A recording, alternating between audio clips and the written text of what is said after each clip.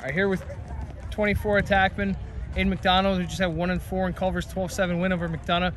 But first of all, what was that game like for you? Kind of, playing in a big atmosphere, playing against a great team. Must have been pretty special. It was pretty cool. First big game here with Culver. Pretty cool experience. Nice to get the first one under and over.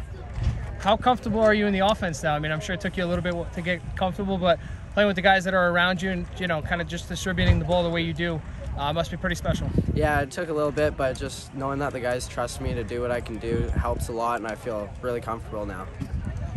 Why is it so tough to kind of stop your offense? I mean, is it just the amount of guys that you guys have that are so dangerous, or what? I think it's just the depth we have. Everybody on our team can do special things. Everybody can score, pass, feed, dodge. Like, everybody's just so versatile. So I think there's no stopping what everybody can do.